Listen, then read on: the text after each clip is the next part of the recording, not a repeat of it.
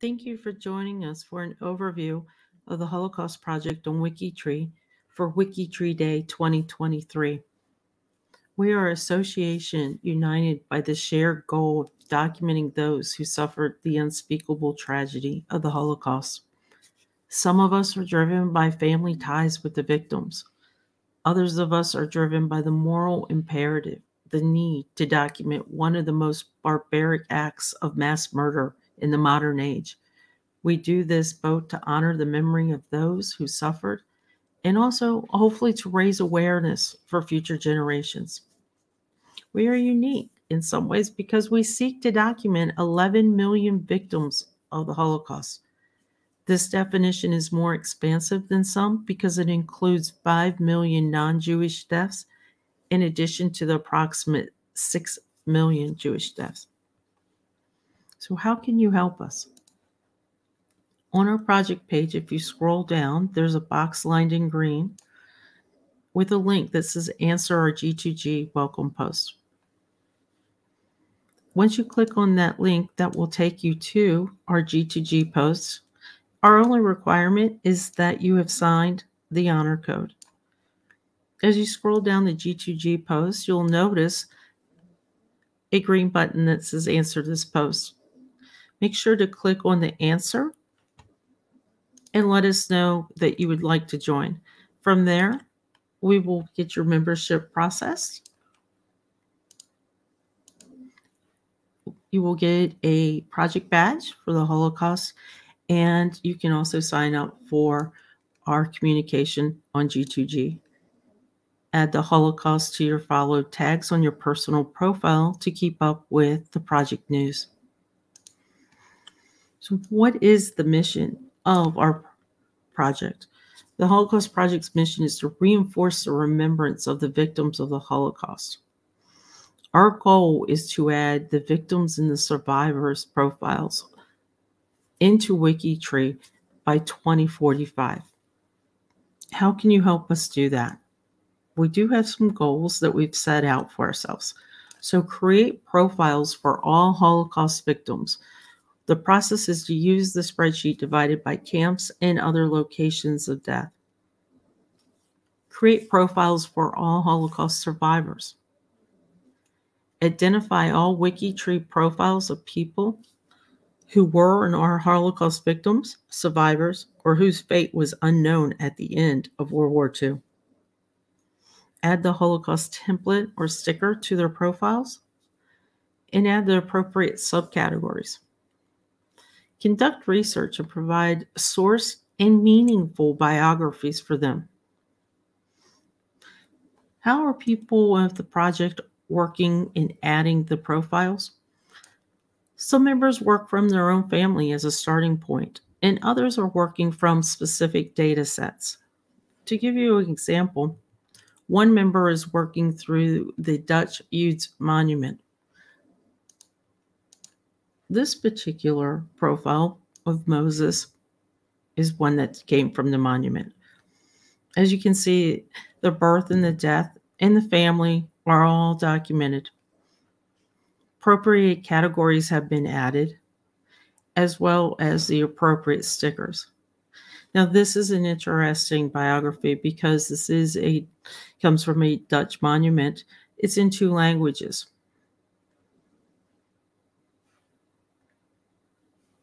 And then as I scroll down, you'll notice the sources.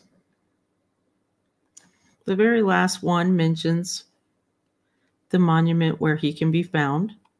Once clicking on that link, it'll bring you to a specific page that details the information of Moses from that monument.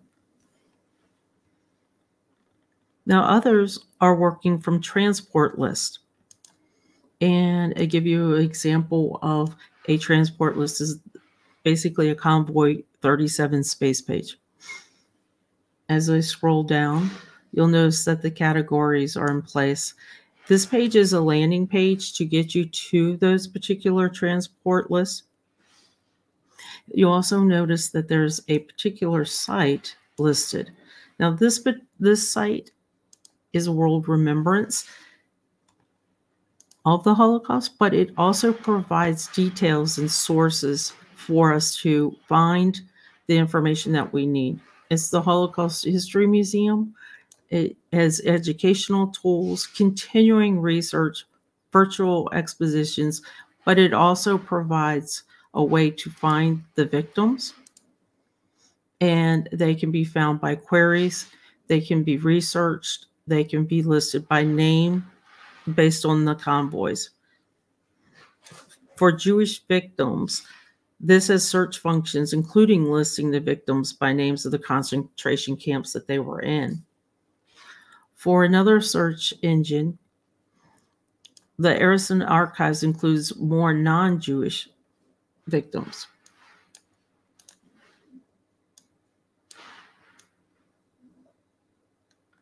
And as you can see, this is a way that you can go and search for the victims' names and add them with the source into WikiTree. They have the 30 million original documents online. Another great source comes from the Poland Project, and this is a tremendous source to find individual victim information on WikiTree, the documents that can be used to dig into each case. Similarly, you can also go to local regional Holocaust societies, have excellent resources that sometimes cannot be located anywhere else. And by categorizing each profile, we can ensure that team members use the best resources that are available to us. As with all these databases, for the victims, we can use the information provided by the submitter to help guide the initial search. So often we hope submitters or family or friends of family members who have some basic information that can be used as a jumping off point to research the victim.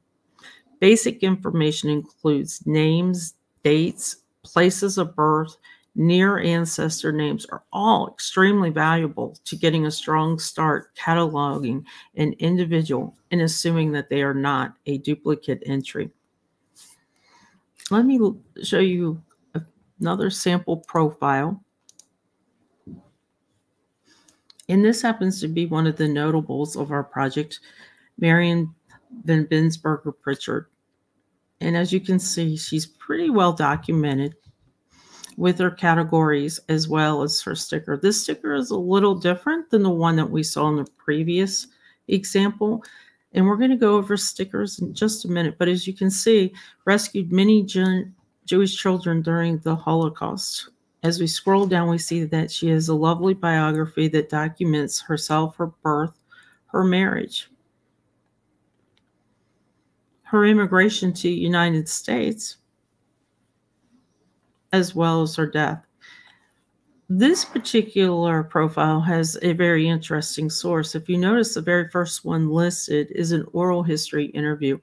Once you click on that link, you can go and listen to Marion's history, her story in her own voice, as she tells you what she's experienced during her life. Now, we mentioned categories. And one of the ways that we work our profiles that are existing on WikiTree is through our project maintenance categories. These categories are very similar to what every project might have. For example, you have your unsourced. You needs more records, which means it might have one source, but we would like more sources to document the entire profile and the life of the person. And needs profiles created means that we need to add more family members to the existing profile. One of the other categories that we have listed here that is different for us than most projects is the possible survivor category. Now for this one, sometimes we're unsure of the fate of a Jewish member through the Holocaust. So adding this category, this page contains the profiles of people who were born in a region that was under German control during World War II and immigrated at an unknown time or did not die before 1935. If they immigrated to a safe country between 1935 and 1945 and or died after 1935, then they belong in the Holocaust Project.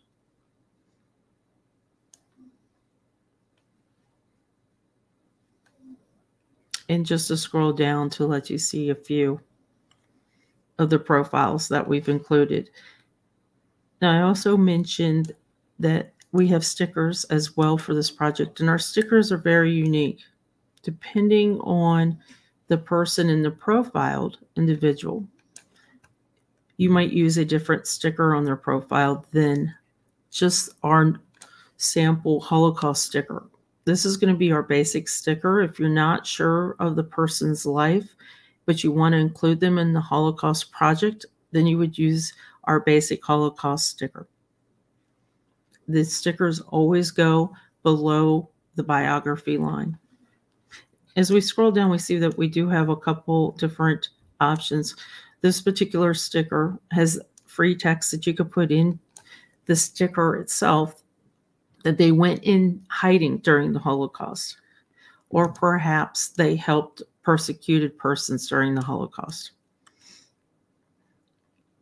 Here's one that survived persecution during the Holocaust, or perhaps they fled to the U.S.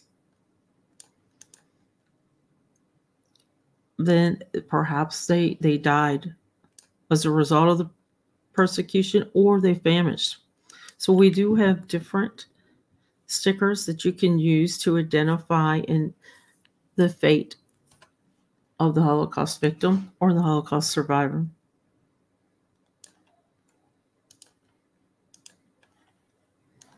I want to thank you for joining us for a quick tour of the Holocaust Project.